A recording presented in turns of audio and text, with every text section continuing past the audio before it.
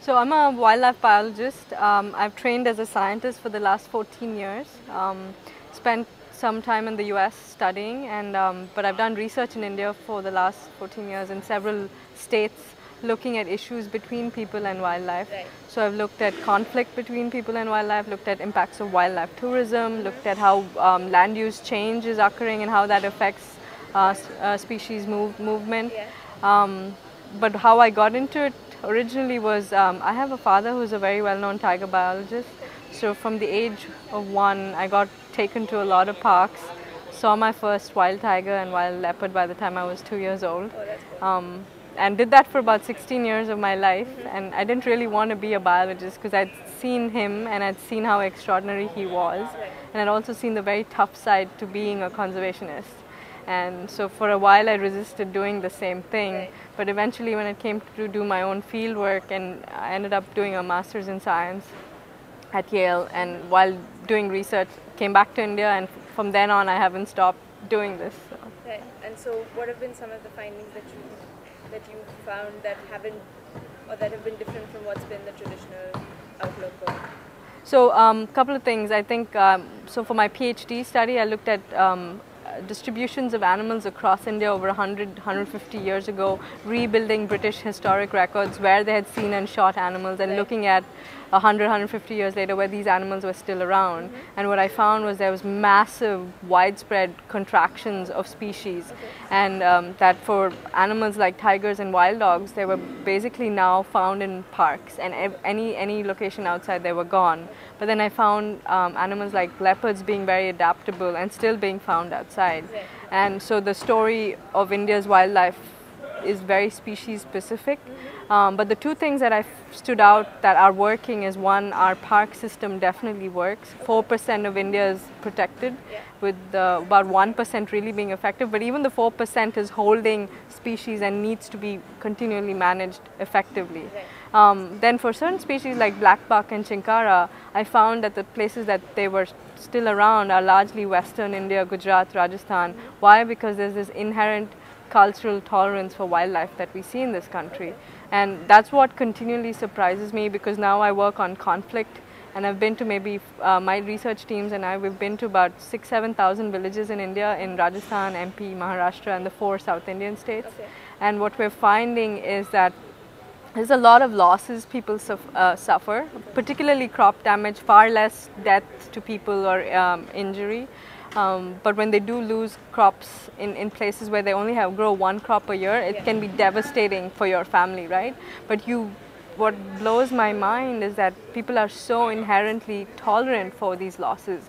And I've sat in villages surveying people saying, why don't you retaliate? They retaliate sometimes when livestock is killed or human injury and death take place, but for crop loss they almost never retaliate. And I've had, people I had this woman in Bandipur sit next to me, and she basically said, it's their home as much as it's ours, and a pig coming and raiding my crop field periodically is not, I don't consider that as serious damage, whereas a herd of elephants coming through and wiping the whole thing out, I would be more concerned about that.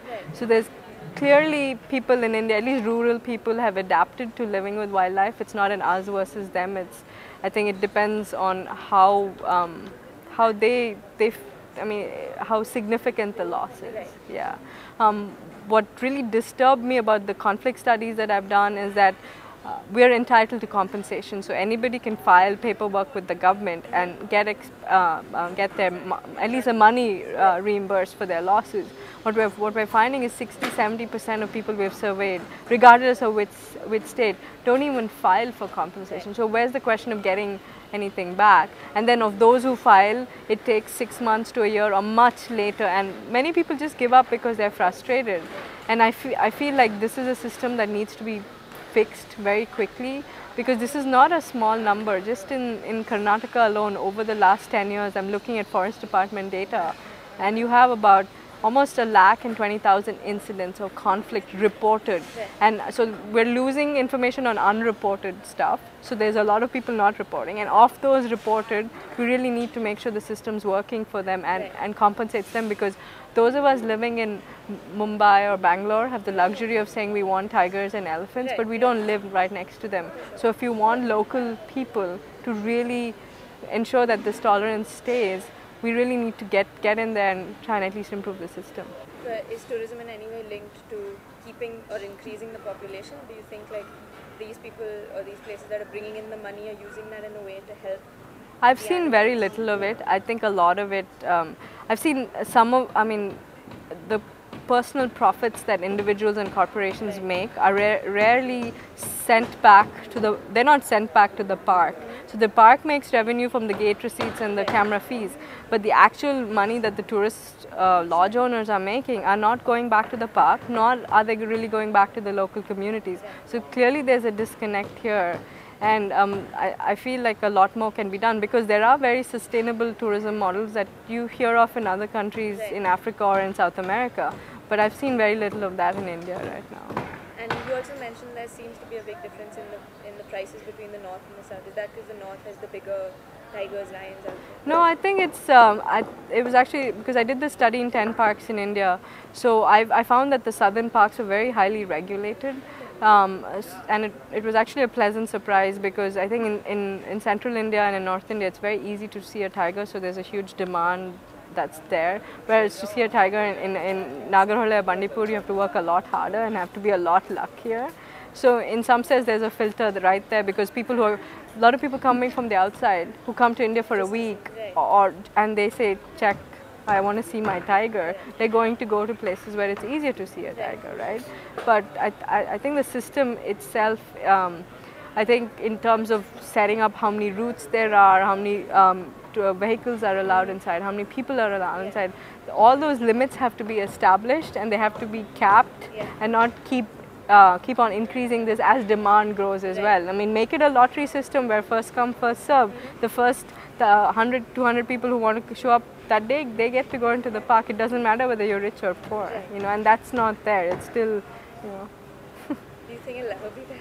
I think it's there. I mean, it's there at a small scale in some parks.